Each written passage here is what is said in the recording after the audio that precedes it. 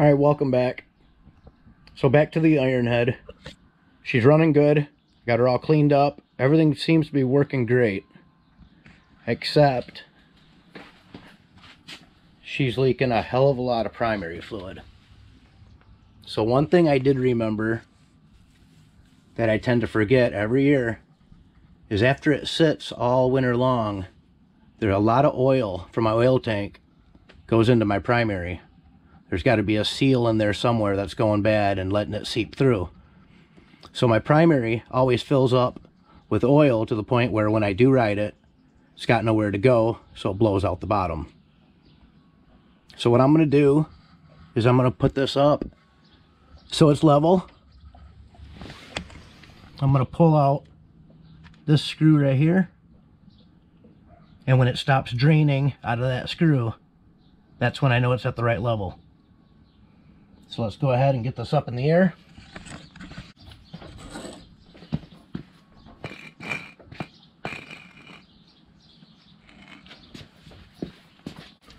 All right, now that it's upright, let's see if I can get you a better view here. Now let's go ahead and take this out and see how much extra oil we have in there.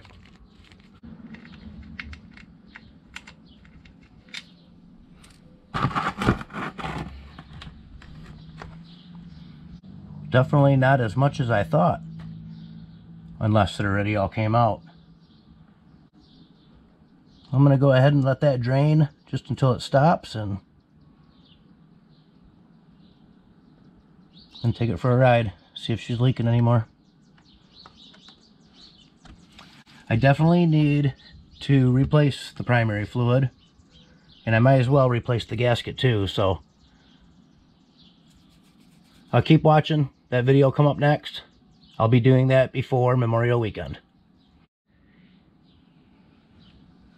Alright, well, you can see it's still coming out slowly, but it's definitely adding up.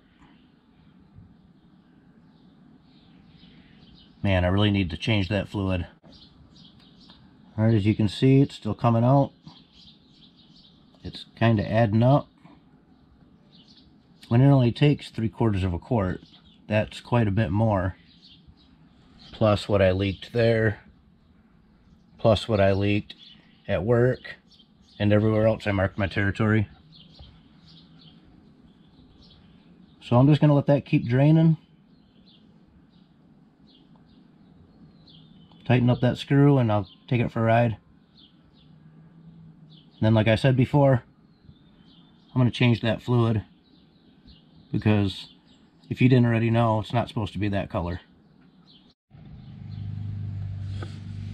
Alright, now that it stopped draining, that took about 15 minutes, I'd say. Wipe it off quick. Still coming out a little bit, but that's not going to bother anything. So what I did here is I found one of those O-rings that I used for my chain, and I'm going to put it on there to see if it'll help seal it and not get so much leakage right there. Alright, we'll go ahead and pop this in.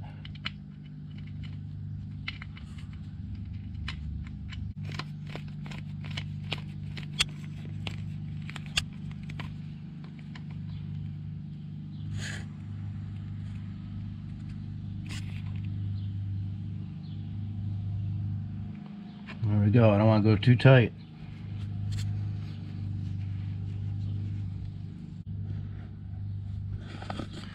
Alright, well, as you can see, a lot more primary fluid came out than I thought was in there. So I'm going to go ahead and fire it up now and take her for a ride, see if that stops some of the leakage. If not, I'll be back in the garage to look for more spots. Alright, thanks for watching. Keep an eye out for my next video. I'll be putting a new primary gasket on and refilling it with primary fluid.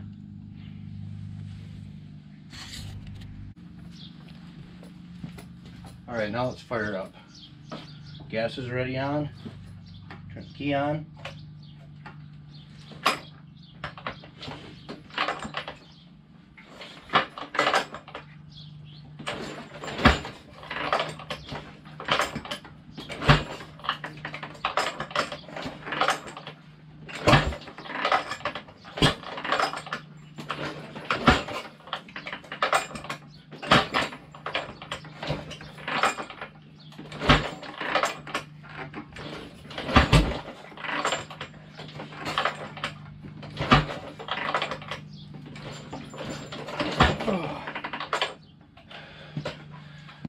Alright, well, unfortunately it wasn't that easy. I need to adjust my push rods. I've known how to do this, I just keep putting it off, and I don't know why. It's not very hard to do. Let's go ahead and get started.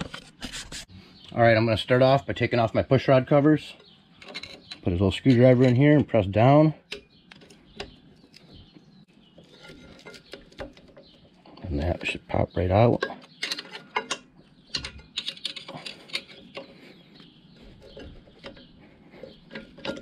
There's my top cover.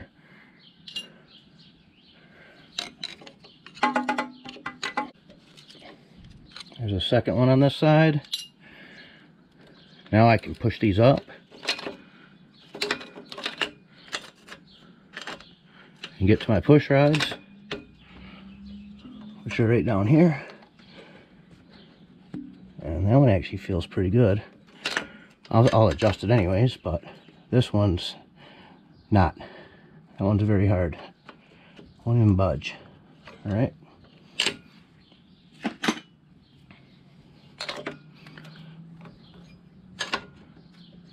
It's always a good idea to put something up here to hold these up so you can get to them down there. So I'm going to find something to hold them upward.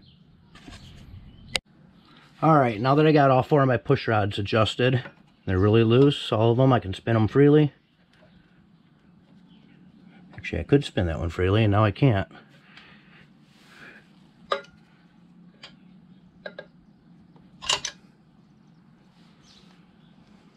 Oh, maybe I missed that one. I'll be right back. Alright, I'm back. Now, like I was saying, now that I've got all 4 of my push rods loosened up, you can turn them all freely.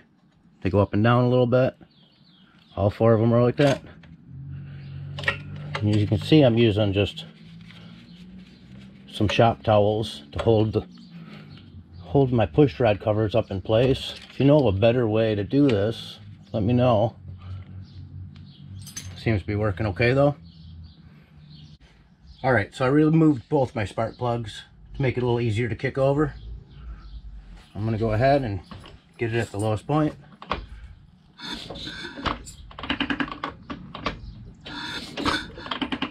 Alright, so this one here is at its lowest point. I can see it's seated. I'm going to go ahead and tighten that one up.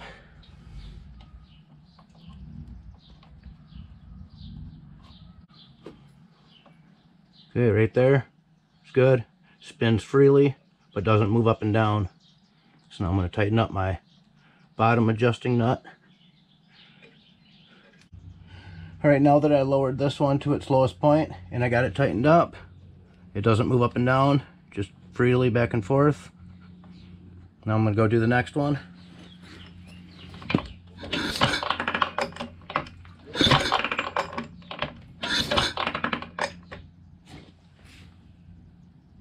This one looks like it's seated now.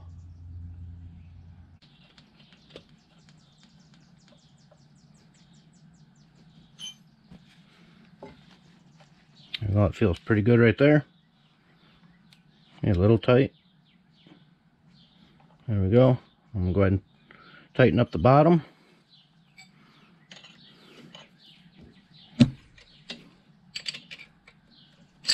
Alright, I got all my push rods properly adjusted. As you can see, this one is seated. And it doesn't go up and down, but it spins freely.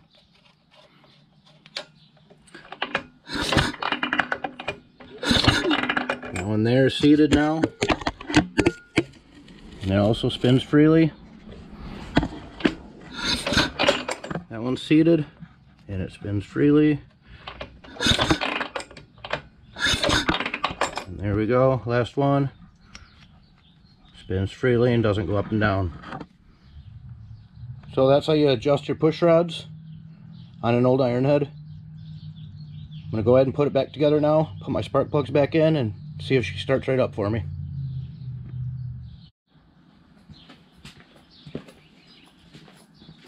Alright, now that I got my push rods all adjusted, let's see if she fires right up for me.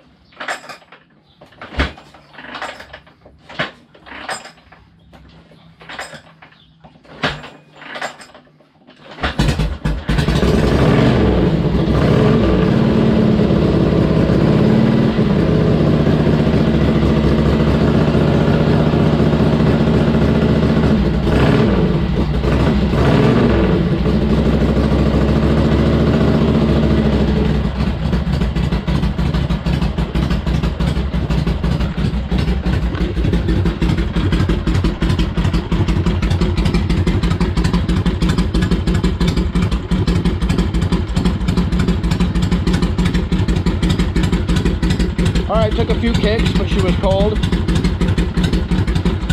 She sounds good. I'm going to take her for a ride.